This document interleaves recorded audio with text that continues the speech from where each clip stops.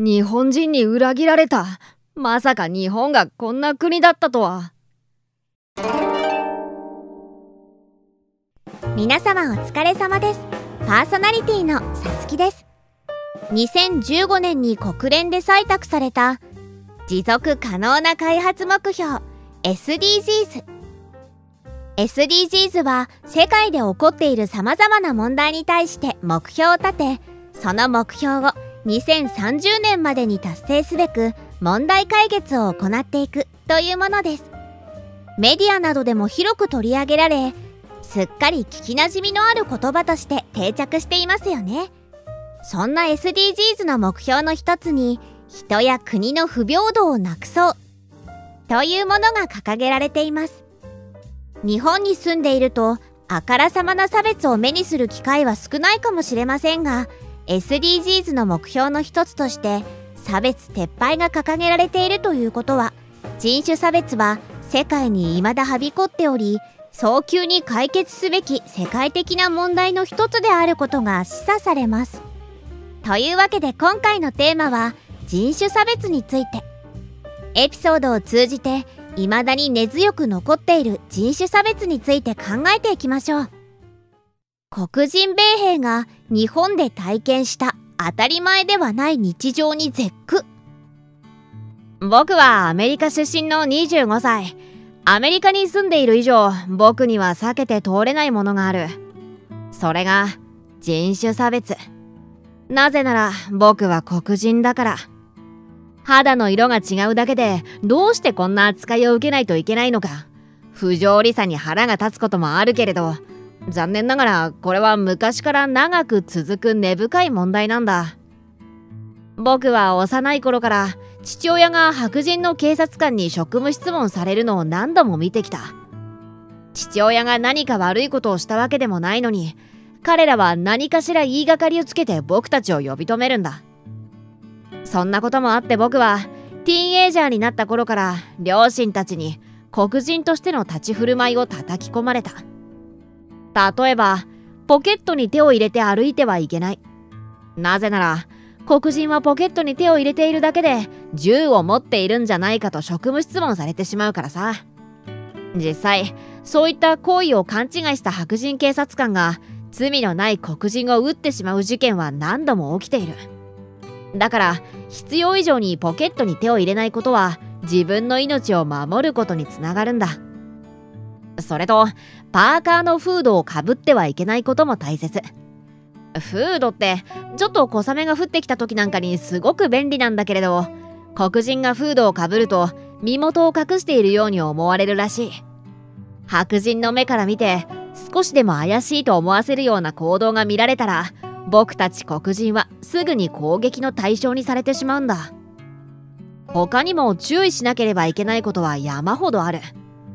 夜遅い時間に出歩かない。身分証明書はいつ何時も携帯する。スーパーでは買わないものを触らない。たとえキャンディー一つでも何かを買ったら必ずレシートを携帯し買い物袋に入れる。誰かと喧嘩したり言い争っていたりする素振りを見せてはいけない。白人の女性をじっと見つめてはいけない。警察に車を停止させられたら両手を見せて運転免許証を出してもいいか尋ねなければいけない。警察に職務質問されたらいかなる時も反論せず協力的な姿勢を見せる。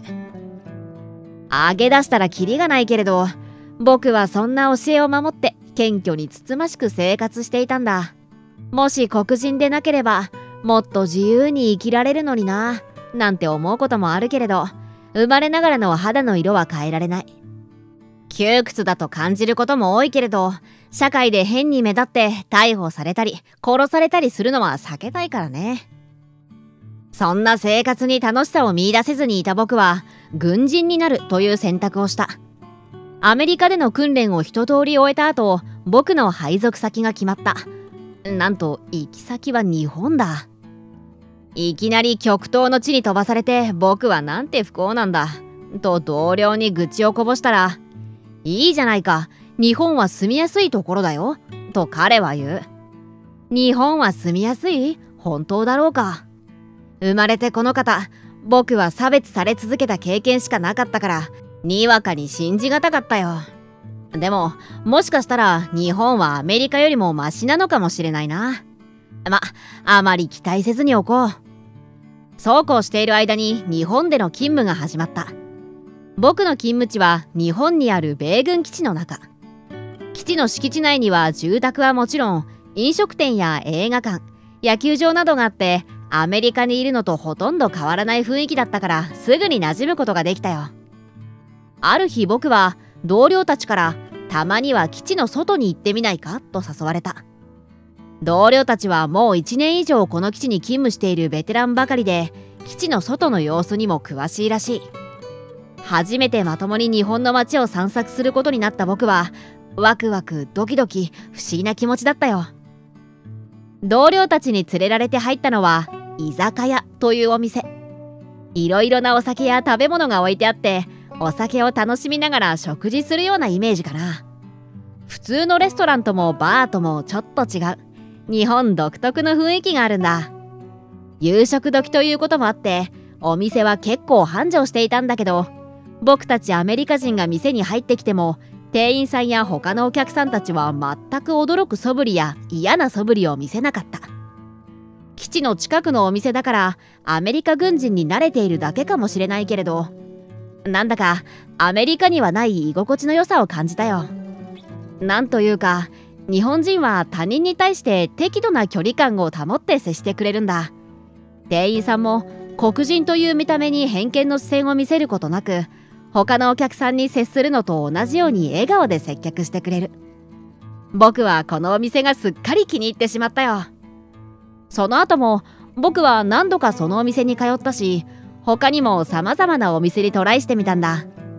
カレー屋、牛丼屋、ラーメン屋、そうそう、よくあるファストフード店も日本とアメリカとでは微妙にメニューやシステムが違って面白かったな。中でも僕が気に入ったのはココイチっていうカレーチェーン店。このお店は基地の同僚におすすめされて入ってみたんだけど、すごくユニークなんだ。だってカレーの辛さやトッピングが選べるんだぜ。特にトッピングは星の数ほどの種類があって、訪れるたびに違うカレーを味わえるんだ。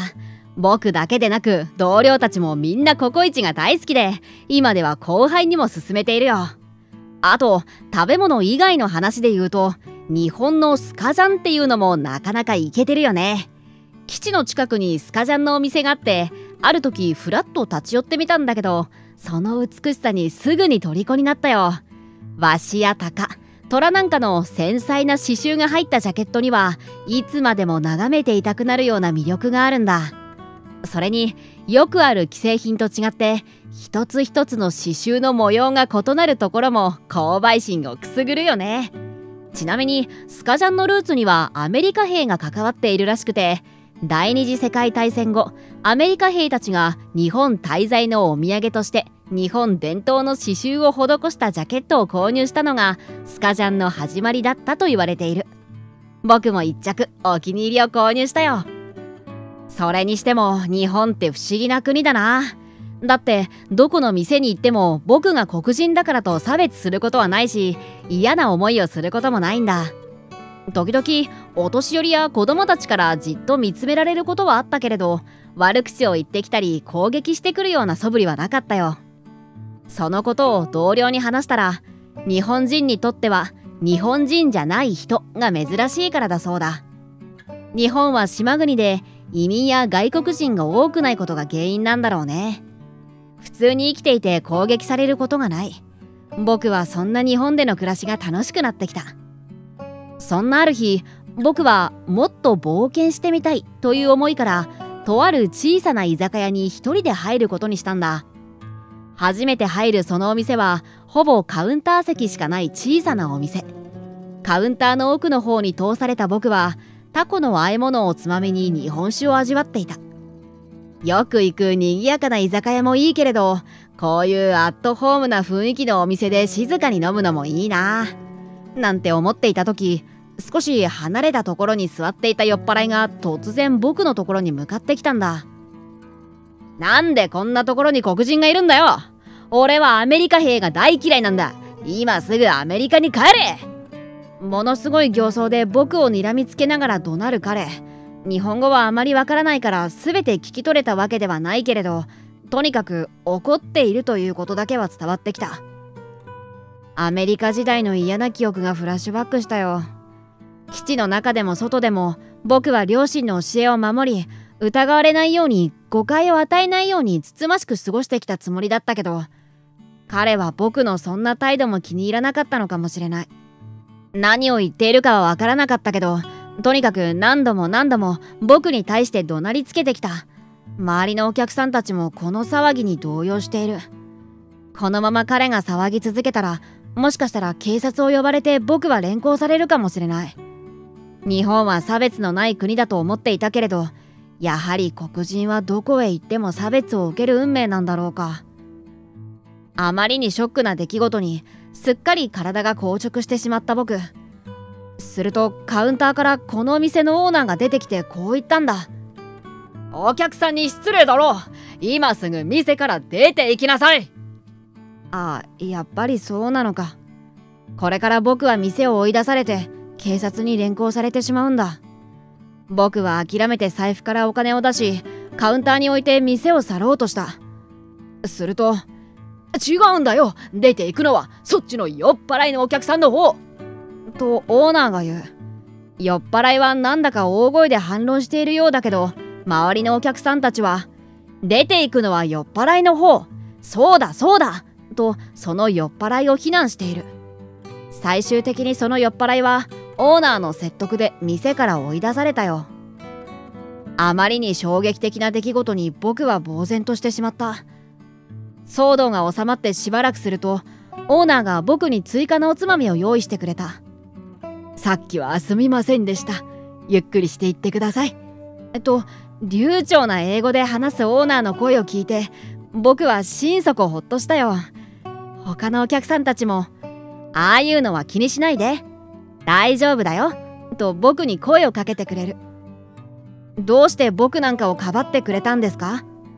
僕がオーナーに聞くと、当たり前じゃないか。あなたに落ち度は何一つない。ただ落ち着いて飲んでいただけの人間に文句をつける方がおかしいだろというではないか。僕が黒人でも？黒人だろうが何人だろうが関係ないよ。オーナーは曇りのない目で僕を見つめた。気づいたら僕の目には涙が溢れてきて、拭いても拭いても涙が止まらなかったよ。今まで生きてきた中で最高に感動した瞬間だった。差別しないのが当然なんて。そしてその後、僕は同僚たちを連れてたびたびそのお店を訪れた。来るたびにオーナーや他のお客さんたちは温かく迎えてくれて、誰一人として嫌な顔をする人はいなかったよ。でも残念ながらこの仕事には人気があった。僕は日本を離れアメリカに戻ることになったんだ。もちろんその店にも挨拶に行ったし、オーナーも別れを惜しんでくれたよ。日本でこんな温かい店に出会えたことに感謝しているし、この店にしばらく来れないと思うと残念でたまらなかった。日本がこんなに差別のない国だったなんて、まったく日本には裏切られたよ。いい意味でね。そしてアメリカに帰国した僕を待ち受けていたのは、また当たり前のように差別のある日常。僕は両親から受けた教えを一つ一つ思い出しながら窮屈な毎日を送っているよ。日本に行く前は日常のものとして受け止めていた差別が、今ではとても辛く感じる。だって僕は日本という世界を知ってしまったのだから。海外の反応。僕も軍の勤務で日本には3年間住んでいたことがある。正直言語の壁さえなかったら確実にそのまま日本で暮らしていただろうね。日本人の大半は外国人を脅威の目で見ているわけじゃない。言葉の壁があるから、ただ外国人と交流することを恐れているだけだ。外国人は日本人からの視線を感じることもあるだろう。でもそれは決して差別的な視線ではないんだよ。南カリフォルニアならココイチはそこら中にあるよ。でも本場の味とはちょっと違うんだよな。日本のココイチのカレーがものすごく恋しい。僕は身長190センチの黒人。初めて日本に来た時、テレビで超人気だったボビー・オロゴンというアフリカ系の男がいて、彼はおバカキャラだった。そのボビーと全く似ていないんだけど、同じ黒人ということで外に出るとよく子供たちに「やあボビーだ!」と叫ばれた。もちろん子供たちに差別の意識はなく、俺はこの対応がとても嬉しかったよ。東京に2年住んでた黒人のアメリカ人だけど、日本は最高だったよ。じろじろ見られたり、子供に指を刺されたりもしたけど、命の危機を感じることは全くなかった。一緒に写真を撮りたがる日本人がいっぱいいたしね。まとめ。古くから存在し、未だに完全になくなることはない人種差別問題。人種差別は個人の価値観にも左右されることから、簡単には消し去ることのできない問題であると言われています。出入国在留管理庁によると、2022年末時点で日本に在留している外国人の数はおよそ307万人。これは過去最多の人数で、今後も増えていくことが予想されます。国際化、多様化が進む現代社会。肌の色や出身地域、宗教や置かれている状況などで他人を虐げたり、仲間外れにしたりすることのないよう、まずは一人一人が公正な世界を切望し、多様性を持つ様々な人々を尊重することが求められるでしょう。いかがだったでしょうか。よければコメントで感想を教えていただけると嬉しいです。高評価、チャンネル登録もよろしくお願いします。最後までご視聴いただきありがとうございました。また次回の動画でお会いしましょう。